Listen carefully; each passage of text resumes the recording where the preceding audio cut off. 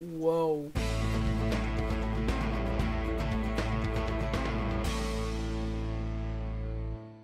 Alright guys, so the Stanford Prison Experiment. In the Stanford Prison Experiment, we focus on 18 college students from Stanford, obviously, and 9 of them are guards, and 9 of them are prisoners in this experiment known as the Stanford Prison Experiment.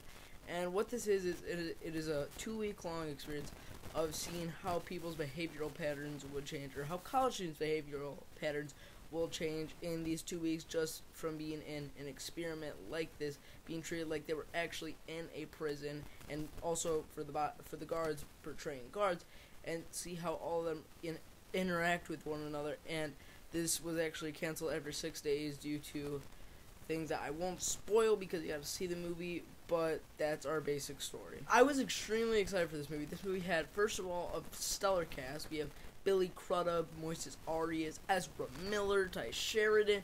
Just overall a very good cast for this movie. Also, I like the subject that they're talking about. I thought it was very interesting, talking about how this experiment kind of went awry only at even before a week.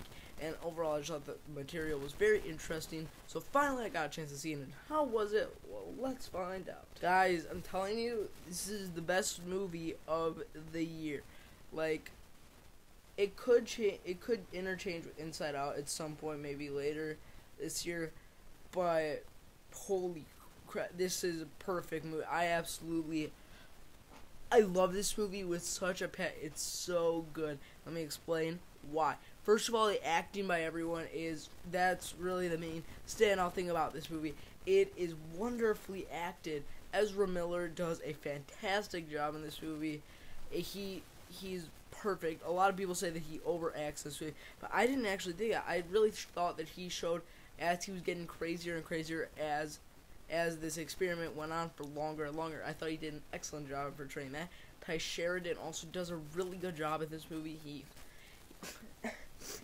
definitely recovered from his last movie this year, Scott's Guide to the Zombie Apocalypse, in which this one he gives a very dramatic and realistic performance. You really cared about his character. I enjoyed that, as well as the rest of the cast, which I don't really know the rest of the kids.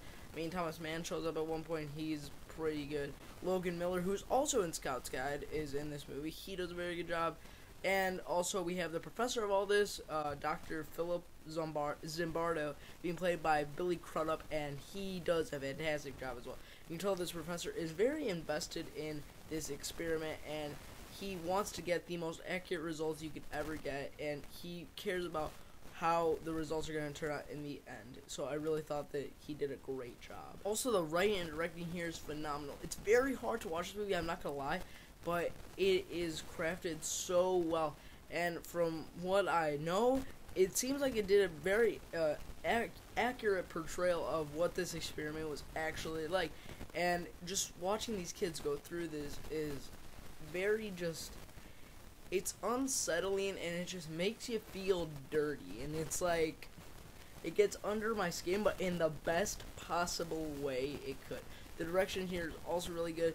When there are intense moments, even though there's not like action-y stuff going on, like no one's like gonna freaking jump out the Empire State Building or anything, but when there's like dialogue-driven action scenes, those are really well directed, and the tension is definitely palpable. And overall, I thought that it was directed phenomenally. Also, what I liked about the movie is the cinematography. It has like a yellow sort of tint to it, but it also kind of seems like it was a real prison. Like, even though it's just a hallway, just the simulation itself makes it seem like an exact prison, and you feel like you're there with them, and it's very uncomfortable, and it's not the most easy movie to watch. This movie is only an hour and 58 minutes, like just regular movie time, and I'm not gonna lie, it felt like 3 hours because it's very, very, very hard to watch, and you're kind of just like, can this end already? But you're kind of not, because you also want to see how well this movie is made. So overall, I thought the Stanford Prison Experiment was an excellent movie. If you guys haven't checked it out, please do so. As of right now, it's better than Inside Out. It's my favorite movie of the year. I love it, so please see this if you haven't already. Overall, I'm going to give the Stanford Prison Experiment an A+. It is my favorite film of the year so far, and If you haven't seen it already, like I've said multiple times, please check it out. Alright guys, so those are my thoughts on the Stanford Prison Experiment. Now I want to hear what you thought. Did you think this movie was as amazing as I thought it was? Did you think it was pretty good, but nothing like I said it was? Whatever you thought about this movie, please comment below and let me know, because we can have a chat and I want to talk to you about this movie. And also, next review coming up, most likely, I'm not promising this will be the next one, but most likely it'll be in the Heart of the Sea, because I have a screening for that next Tuesday. So look forward to that early review, yeah. And as always, thank you guys so much for watching, and until my next review, I'm Random Mr. 401. I will see you all later.